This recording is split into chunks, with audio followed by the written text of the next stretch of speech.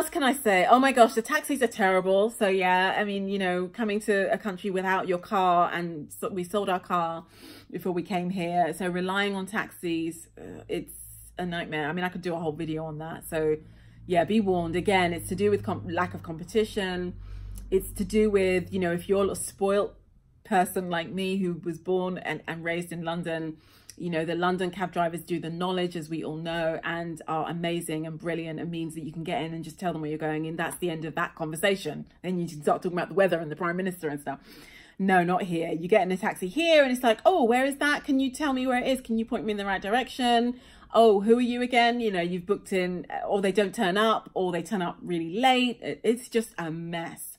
Absolutely a mess. And, you know, my husband can attest that sadly Auckland, the big city, isn't much better than where we live. So are you still with me on this?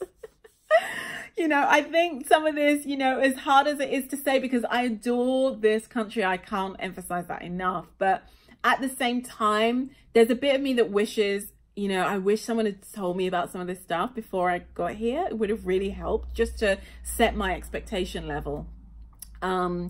So yeah, that's kind of really why I'm sharing this stuff, really, just to share my experience, really. Okay, another good thing is the restaurants. The standard of restaurant food is amazing. I don't think I've had a bad meal yet, you know, eating out. It's just incredible. The standard is just really high. I'd say way higher than the UK, way higher. However, the not so great side, if you want to cook for yourself and you go to your supermarket, okay, well, where do I start with that? So firstly, there's no Waitrose, so, you know, I'm never going to be happy, right? Waitrose being my spiritual home, someone once told me. It's not real. But the point is, you know, if you, again, it's about the standards and the expectations that you've come to know and love. And in Britain, of course, we've got quite healthy competition in that sector.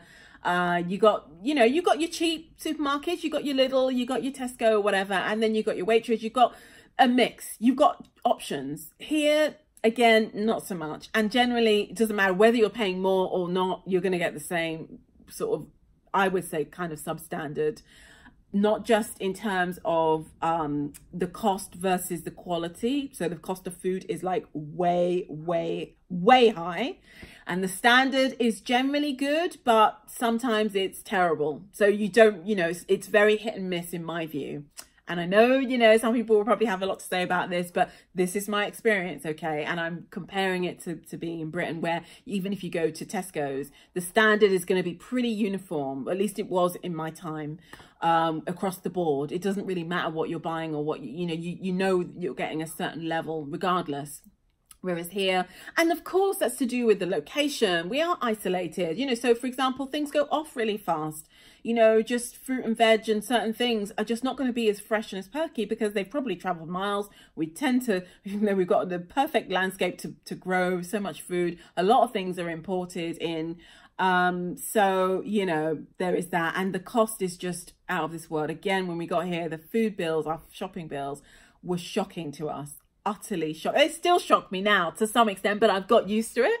And you know, you need to be ready for that. So if you're not like someone who's super rich, or you're, you know, and we're fortunate, we're certainly not struggling, and certainly not in the levels that many people are in this country. There's a lot of poverty here. There's a lot of kind of a big divide between the haves and the have-nots. That's a huge problem. There's a lot of children who go really hungry and don't have lunch, and just that's kind of across, you know, I'm talking big numbers here. It's not just in pockets of communities around the country. It's a big issue here. So a lot of people are struggling to pay for their food, the cost of food and things here.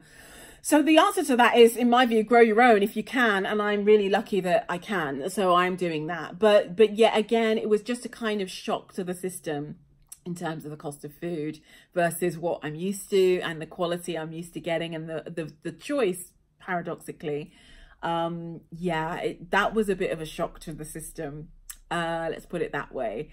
So I want to end on some positives, guys. And I do hope this has been useful and maybe a bit enlightening. So what I will say in conclusion is that, you know, ultimately, never say never, and you never know. One day I may decide, or we may decide, that we want to return to the UK with all its problems with Brexit, with all the stuff going on. Maybe we'll make that decision one day. At the moment, in this moment, for today, what I can say is that I can never imagine leaving this place. I love New Zealand so much. I'm so honoured and blessed to be here. It's an amazing country, and I've only just touched the surface. So you can add that into the kind of pinch of salt with the, you know, for this whole entire video, because I accept that I've only seen, you know, really a tiny percentage of the country so far. We haven't been here that long. And it's obviously based on my experience of what I have seen. But yeah, honestly, it's a magical land. It's so beautiful. The people are exceptional in their humanity and kindness and love. Aroha is the word for love in Te Reo Māori. I love that word. And you feel it here. You know, kids still walk around barefoot quite often. It's really laid back.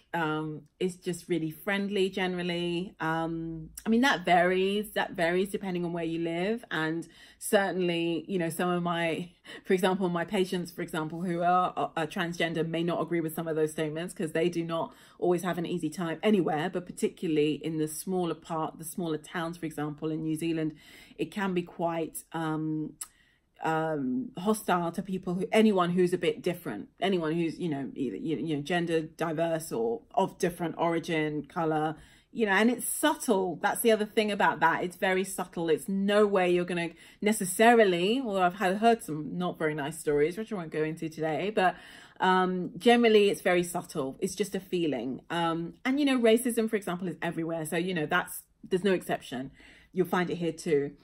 But on the whole, and in general, you know, it's just extraordinary what I've experienced in terms of the welcome and the love, and just something that's very difficult to put your finger on that makes this place utterly magical. And it's paradise, you know, in so many ways. And yeah, so yeah, you're going to have to do your research before you arrive, particularly if you're a Brit, in terms of a lot of Brits. There was a time I was speaking to a Kiwi, someone recently the other day, a Kiwi person, telling me he remembered that in recent years, people were coming in waves from Britain and then swiftly going back. And I think some of the things that I've touched on today would have been the deal breakers for some of those people. And that's fine, of course. You know, everything isn't for everyone. You know, we know that. But I think some of these things that I've touched on are a bit of a shock to the system. For example, the central heating, the lack thereof, can be a bit of a shock to you. And culturally, there's so much to think about. So I highly encourage you to do, you know, really in-depth research as much as you can. If you've got questions and ideas or thoughts, or if you are thinking about emigrating to New Zealand, feel welcome to put, you know, your question or comment in the comment section below and let me know what you think. Yeah, and be respectful, be kind. Anyone who's disrespectful and rude, you know, you will be blocked and deleted and whatever, you know, any means I have to get rid of that, because there's no need for that. I've been honest about owning my biases, and I'm just sharing from my experience, and I hope some of that was useful to some of you watching. My darlings, I send you my love and blessings and good wishes for your day, and I look forward to seeing you again in the next vlog. Bye.